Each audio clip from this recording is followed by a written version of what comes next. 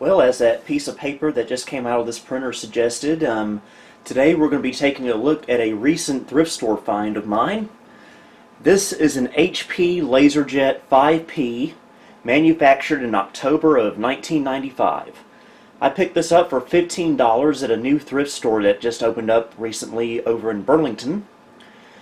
And I've been casually wanting a printer like this for a while. I was mainly wanting just any kind of old printer that I could hook up to a computer from the 90s that would work well with it. Inkjet or LaserJet, I really didn't care. But of course, finding something like that these days is hard to come by. But what convinced me to buy this one was it had a Windows test page taped to the top of it from March of this year, which was enough to tell me that the printer was functional. So I bought it, brought it home, tested it, and it works perfectly. Not one single issue with it at all. And I'm glad to finally not only own a old printer for my old computers to use, but also an old LaserJet printer. Because these LaserJet printers are workhorses. They never seem to die. And this one apparently still has a good amount of toner in it because everything I've been printing on it has looked great. So I'm glad to finally have this. I currently have it connected to the Packard Bell Legend 1510 Supreme. That's what it just printed from. And the 5P, I haven't really done much research on it yet, but it's not one you hear about as much, unlike the LaserJet 3 and 4 series. If you want to learn more about the 4 series of printers, check out the Maritime Girl. She has several videos about these old LaserJets on her channel, so if you want a video that's truly informative, unlike this monstrosity, go check her channel out. So in this video we're going to take a closer look at this printer, and we'll also tinker around with it and see what we can do with it on an old computer. So one moment, we'll bring it over to the workbench and take a closer look at it. Alright, got it up on the workbench for a closer look. One nice thing about this printer, when I got it, it still had plenty of paper in it, and it's still got a fair amount in there. This is the main paper tray, and of course it also has the secondary tray, which I haven't tried yet. Flip it around to the right side. We get a button here for accessing this panel up here to replace the toner if necessary. We get a hard power switch and a fan vent right here, or air vent I guess I should say. And on the back we got some model info. Again, manufactured October 1995. And it's like another little piece right there. I'm not sure exactly what it does. I probably should have done more research before doing this video. And now I can't open it. Okay, there we go. Not sure what that green lever is for, but anyway, again, this is not meant to be an informative video. This is just a casual look at it. Also, I forgot to show on this right side here, this panel comes off and that reveals the power connector.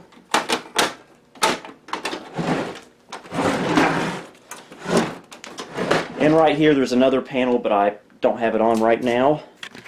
I'll take the camera off the tripod. And we get various computer connections. This is the one I'm using. This is just the standard Centronics parallel port. And right here is a another type of parallel port. I'm not sure what that's for. And up here you even get a Apple serial connector. So this computer is Macintosh compatible, but I don't have a Macintosh with that connector at the moment to test that with, but I'm sure it works just fine.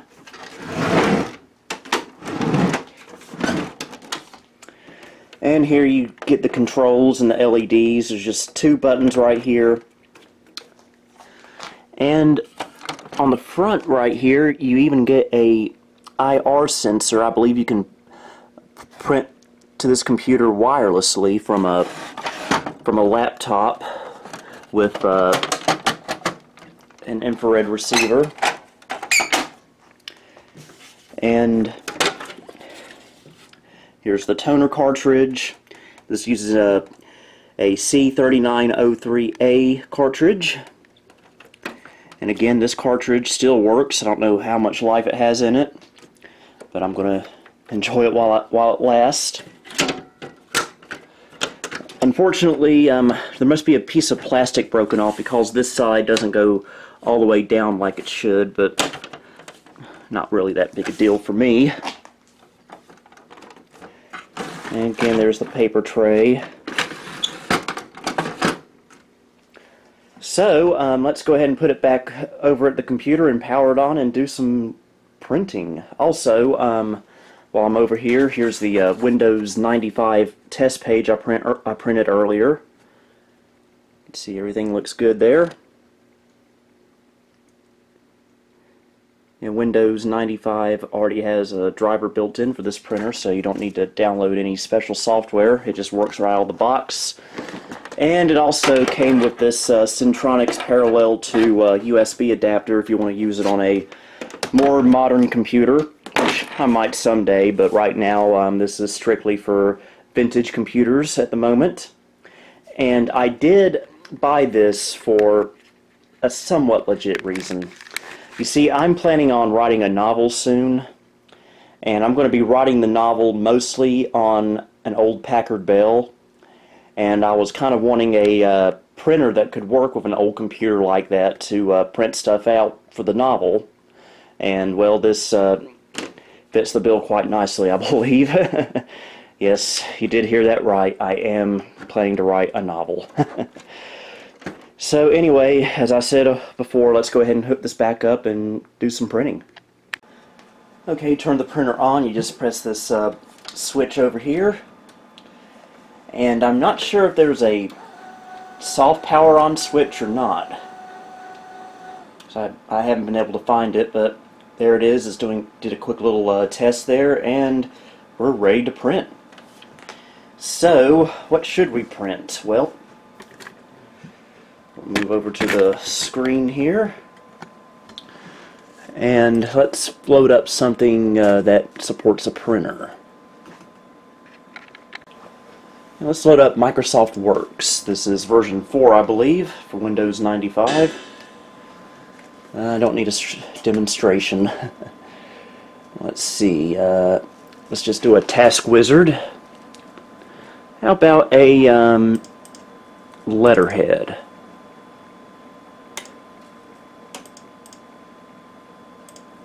And we'll do the task wizard, I suppose.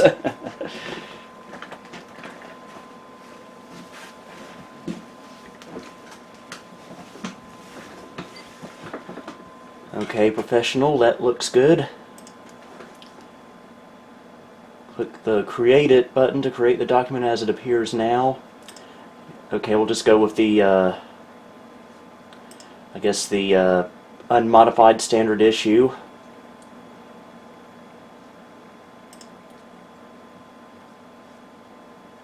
Okay, shrink help, because that's annoying.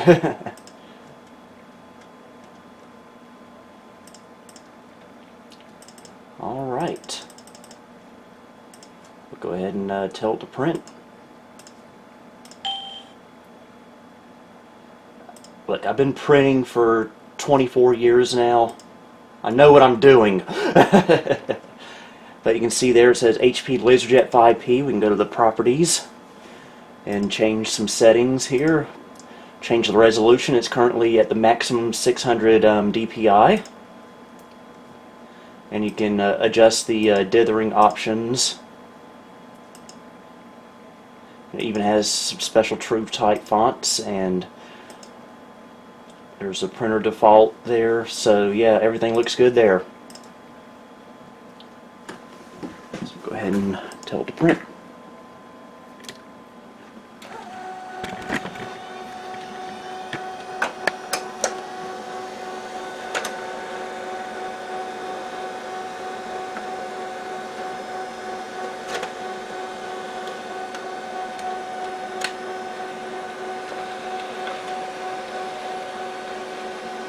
Rollers are still good on this printer.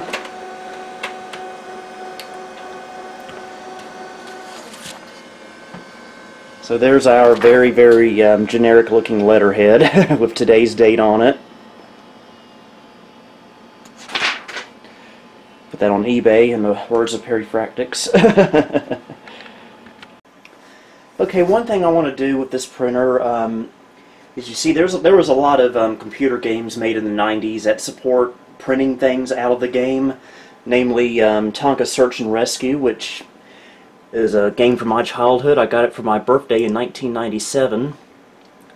Go ahead and install it on here. And this game has a feature where you can print like certain little decals and stuff. Now, of course, this isn't going to be in color. This is a black and white only printer, but being able to print from an old computer these days is still pretty cool. Go ahead and fire up the game.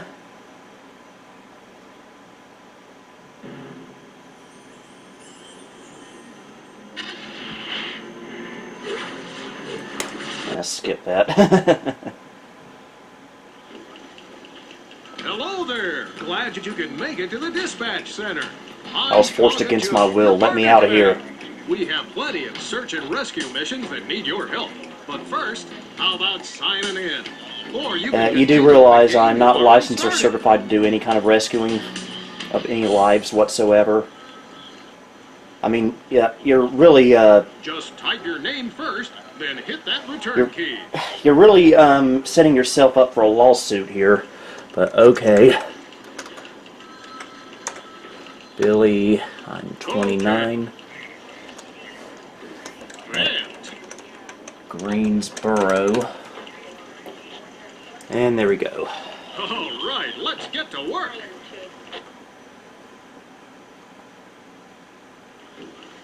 Okay, why am I back here? We need your help fast in the search and rescue. Okay. All those buttons over there, press them. Alright, here's where we want to go, the print center. This is the print center, where you can print a lot of cool stuff. Here's how it works. Every time you complete a rescue mission, you can come back here. A newspaper article about you will be waiting for you. When you complete the garage or academy, an award will show up here on the screen. If you want to print it, press the print button over there. Yeah, and also your mother sells dirt. But yeah, we can make, don't have any awards yet, but we can print a license plate. Apparently I'm in Alabama now. I think decals. This is a collection of Tonka decals. You can print them out by hitting the print button. I remember this. These required special Avery label paper, which I never had.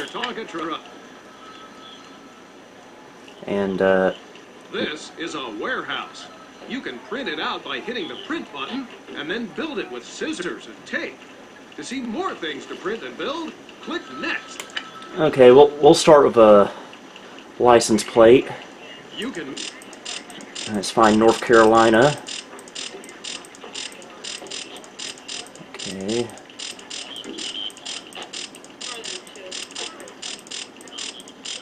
There we go. Alright, now we can hit the print button here. This is now being sent to your printer.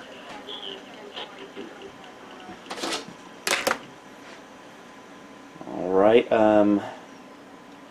should be printing. No lights yet on the printer.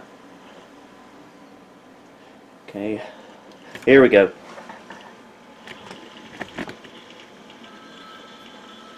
There it comes. There we go.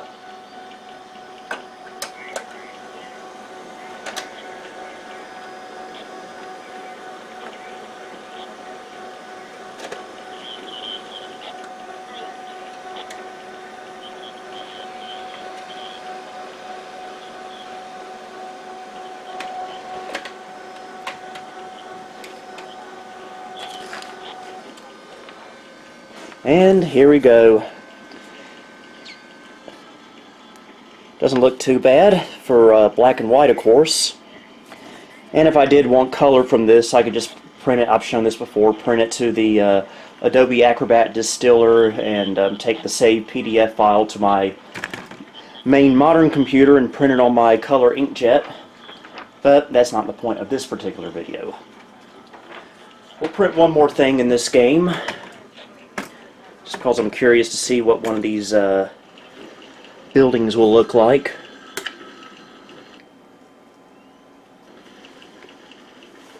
This is a collection. Okay, that was the stickers. We don't have the right paper for that. Okay, since I was formerly known as Road Geek on this channel, let's print a road. There's a bridge like this in one of the rescue missions. You don't say. This is now being sent to your printer. You just don't shut up, do you?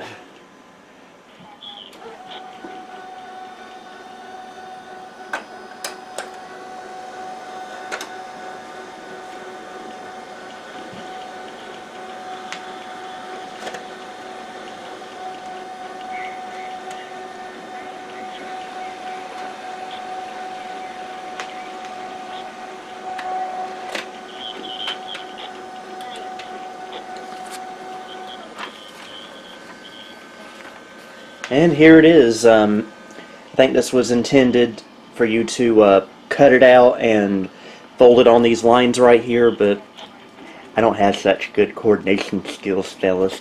I don't know if I could do that. So, yep, printing from Tonka Search and Rescue works just fine. And while I wasn't looking, it started printing something else. I wonder what this could be. Just click on the 911. Shut up!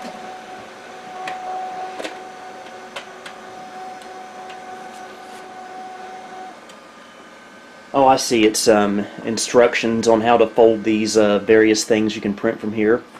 So, good to have. Okay, we've switched over to the Windows 3.1 CF card I have set up for this computer. Just to show you that it can indeed print from Windows 3.1, or Windows for Workgroups 3.11, I guess I should say. We'll go over to the control panel and check out the printers, and you can see right there HP LaserJet 5P on LPT1. I've never really printed anything officially from Windows 3.1 until this week when I got this printer. That's kind of pathetic, I know. So, let's load up Microsoft Publisher 2.0. Okay, let's skip out of that. Let's do something kind of different and unique. A paper airplane. Yeah, this was back when Microsoft had a little bit of good humor in their software. Paper airplanes in Microsoft Publisher? But of course! Fasten your seatbelt as this Page Wizard design assistant helps you design your own flying machine. Which do you want to fly today? The Classic, Wingtip Wonder, Stubby, or a Whirligig, whatever that is.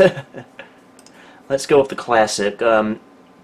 I hate to admit this, but I have never been able to fold a paper airplane before in my life. Which aerodynamic accessories would you like? Stick-up tail? Got that. Adjustable flaps? And an AM/FM radio. Come on, be serious. These are just paper airplanes. Oh, I miss these days of when software had a sense of humor. How about the paint job? Plain paper, because this is a black and white printer. Type wherever you want to appear on your airplane. Well, what do you suppose we should put on there?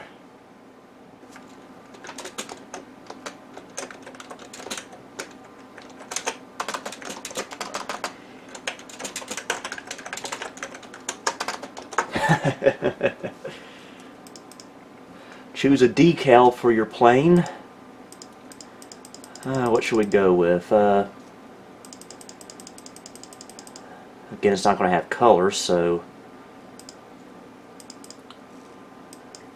go with the target. How many airplanes do you want in your squadron? Just one, because I'll be lucky enough if I can get one folded. Finally, where would you like folding instructions? On a new page. Yeah, we'll do that. Alright, these are all the questions. Just sit back and watch as your airplane is created. Folding not included. I kind of wish it was, to be honest with you. So we can watch it as it puts everything together.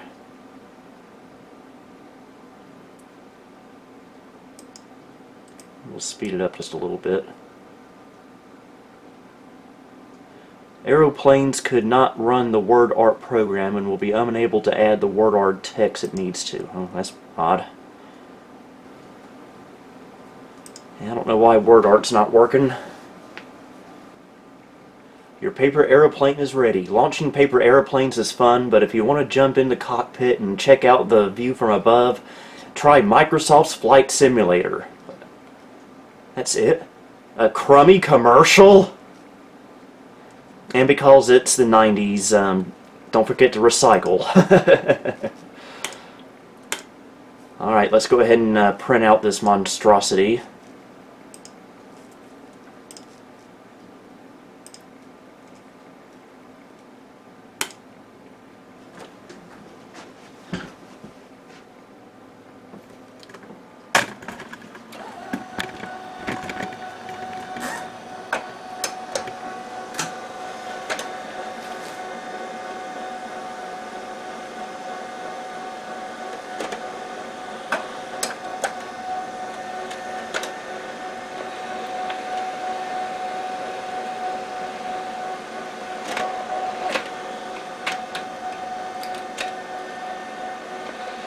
These must be the instructions.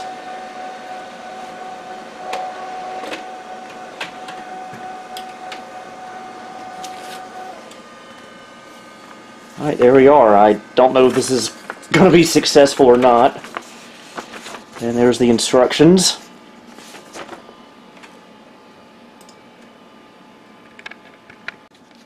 Look, I told you my coordination and skills for this kind of stuff isn't any good. This is the best I could fold it. Believe it or not, it kind of flew. I'm surprised it did that much. Okay, believe it or not, I've been able to get this printer to print from within MS-DOS. And like Windows 3.1, I've never printed from MS-DOS until I got this printer this week, so... What can we print? Well, let's try, I don't know if I have Microsoft Works for DOS on here or not. So let's see if I do. I don't believe I do.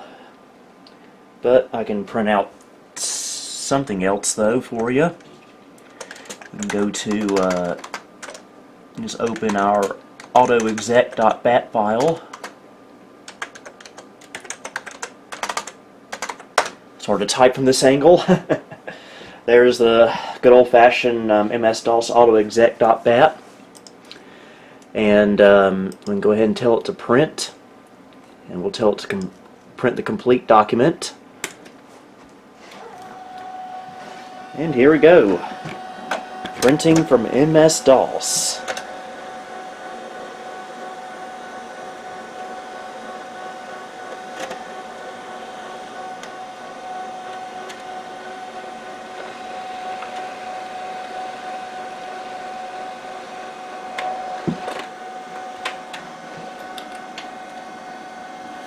Okay, and there it is. There's our autoexec.bat file. Pretty neat, huh? Okay, I believe this will give us printer status, which tells us there's no problem with the printer, and apparently it sent out a print job.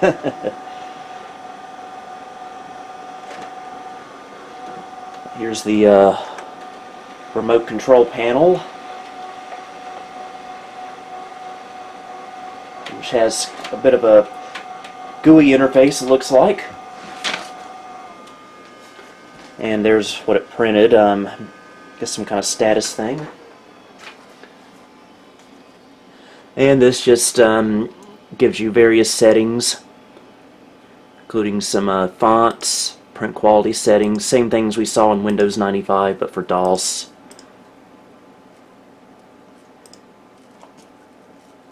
And let's print out a status page.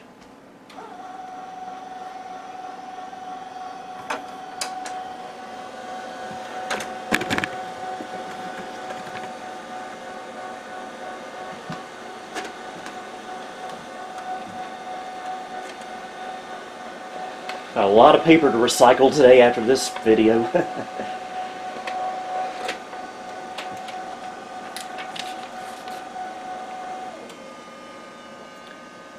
And there we are. Now, one thing I want to show is just the full status page, which gives you the history of the printer, how many pages it's printed in its 24 years of existence. And to do that, I believe we just hold down these two buttons for a few seconds.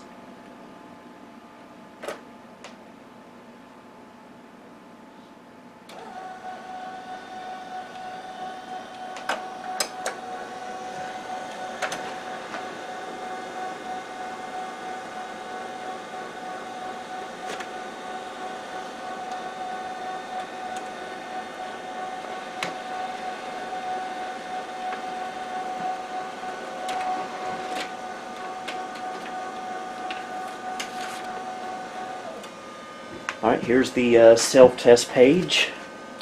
This is the first thing I printed the other day when I got this printer. Pause if you want to read. Let's see how many pages this printer's printed in its life. Looks like 21,469. So that's... I don't know if that's a lot or not. So, more than likely this printer was originally purchased for some kind of business or office setup. And we can print out a demo page, which I believe we do that way. And this is the page that would print out if this printer was on display at a store. You can press this button and it will give you the specs of the printer and what all it can do.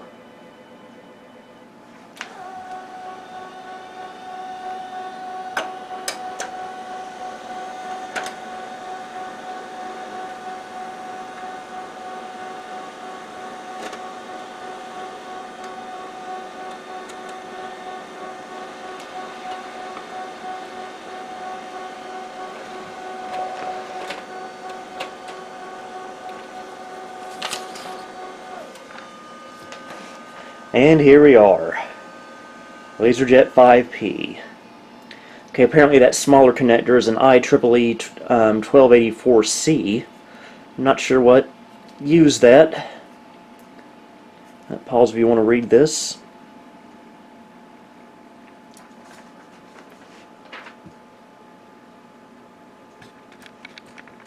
Alright, that was our look at the HP LaserJet 5P. Again, this wasn't meant to be a in-depth look at it with proper knowledge, because I'm not the guy to come to for that. This was just a short video demonstrating what I can do with it, and just having fun with it, really. I would like to get a parallel port switcher so I can use it with these two other computers down here, but that will come at a future time. At least I got it working on the Legend 1510 Supreme. So, hope you enjoyed this video, and I hope you join me for the next one. Until then, this is Billy Core, signing off. Thank you for visiting the Nostalgia Mall. If you liked what you saw, please like, subscribe, and follow me on Facebook, Twitter, and Instagram. You can also support me on Patreon if you would like. The link to all of these are down below. Until next time, this is Billy Core, signing off.